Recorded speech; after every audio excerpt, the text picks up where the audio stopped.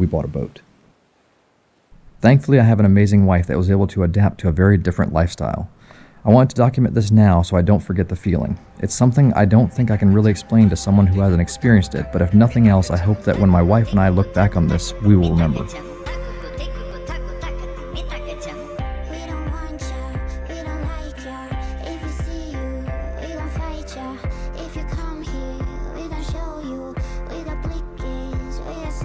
With very limited experience, we traveled over 1,000 nautical miles, starting in Long Island, New York, with the help of a captain, and then on our own from the Chesapeake Bay all the way down to Florida.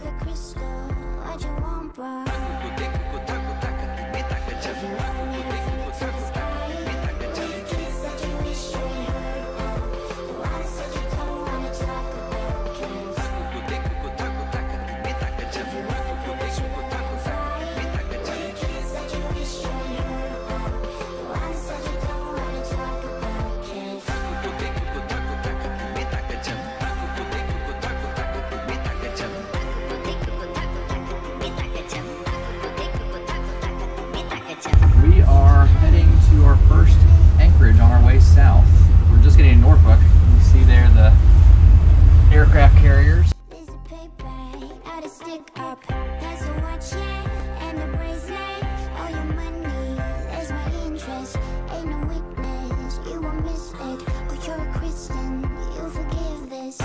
Through the world's largest shipping port, our first lock,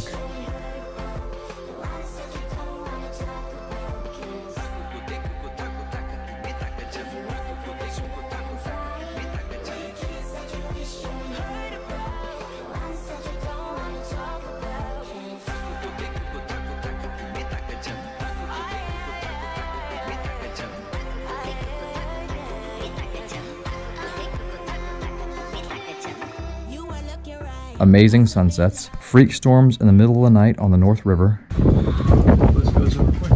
anchoring in some of the most pristine spots surrounded by nothing but nature, losing the horizon in some unbelievably beautiful, cloudy days on the Albemarle Sound,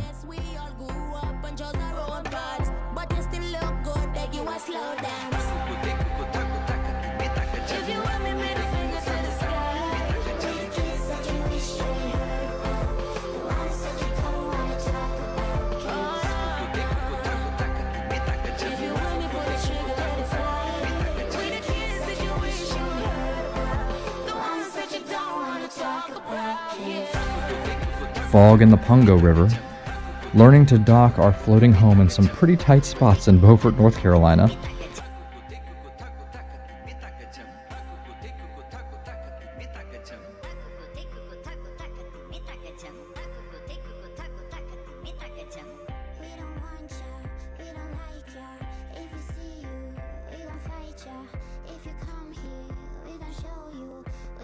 then riding out hurricanes. It was the most active hurricane season on record. Exploring amazing beaches at Shackelford Banks, lost drone rescue missions at Fort Macon, back deck showers at Wrightsville Beach, dodging logs in the Cape Fear River,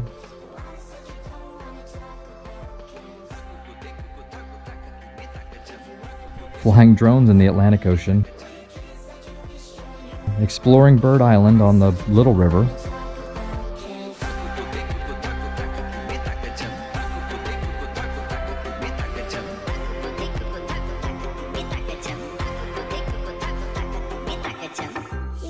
surviving the rock pile at Myrtle Beach,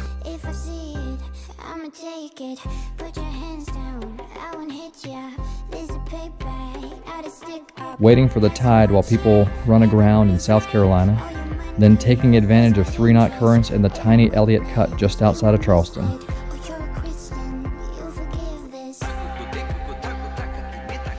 Then we had generator issues in Edisto Island. Quiet, right? A little chilly. Why is it quiet? Generator broke. That is our culprit right there. This guy. So this little piece fits in there, and when it's not there, it spews diesel, lets air in the line. Hopefully the part that he has fixed works, and then if we really need a generator, we'll stop and at a marina if it's too cold or if we feel like we really need a hot shower or something like that. Tricky cuts and currents outside of Beaufort, South Carolina. Beaufort? Oh, it's really confusing when you go to both of them in a relatively short amount of time. Unsuccessful ocean showers off Hilton Head Island. Apparently shampoo doesn't really sud in salt water. It's a bummer. Underneath doesn't look clean at all. It's not lathering at all. Yeah, it's not lathering and it's getting all over me. Jesus. Dealing with a trash dinghy.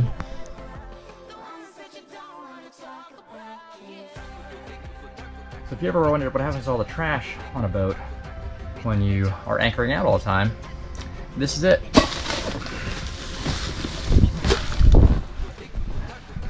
Quadruple bagged. And we now have a trash dinghy. Waking up to dolphins breathing in quiet rivers off of St. Simon's Island.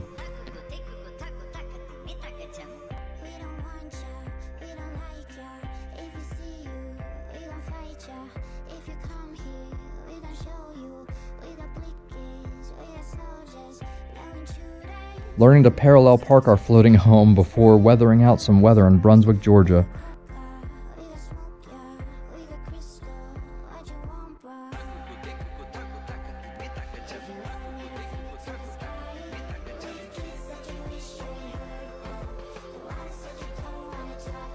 Then seeing an amazing shipwreck on the way out.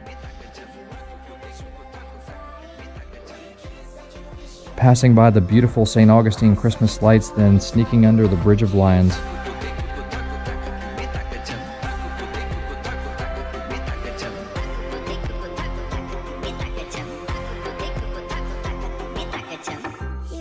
All while dealing with broken dinghy hoist, clogged carburetors, and ripped pants.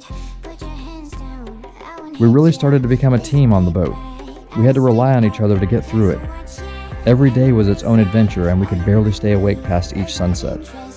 We traded off time at the helm and in the galley, and even worked on the generator together. Kimberly took over for a pretty rough ride past Cumberland Island while I worked below. The white pelicans, wild horses, and nature all around us each day was inspiring, rejuvenating, tiring, and addicting, all at the same time. Each day brought its own sense of accomplishment. We were hooked. After adding some marriage savers, headsets, we tried another lock,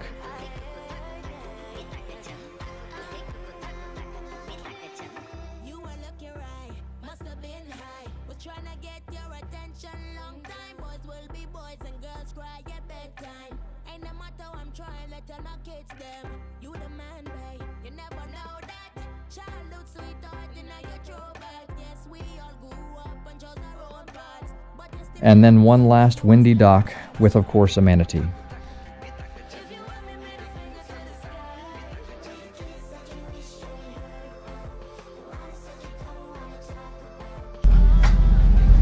Manatee straight ahead, manatee straight ahead.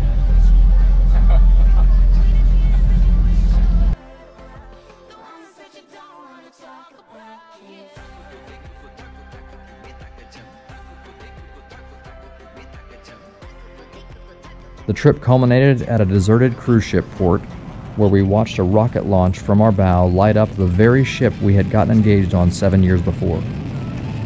We are so grateful for my job and the remote work that allowed us to try this amazing adventure.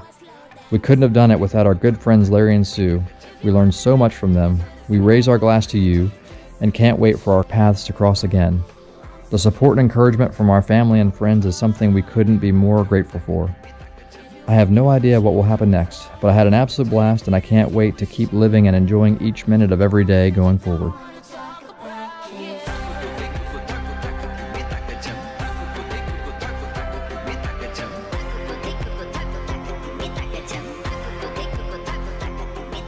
My first meal on the boat, it's back to beans and rice.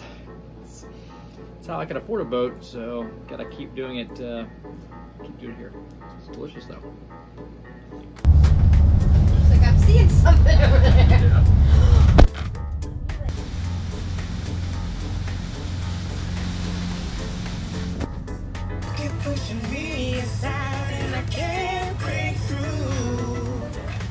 There's no talking to you.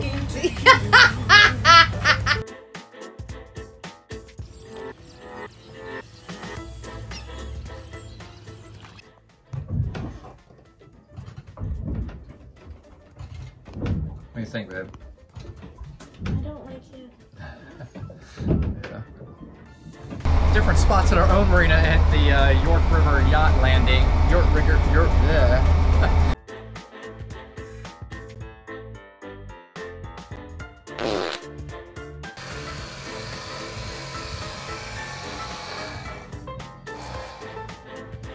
I mean, if it goes wrong, it's your fault, so.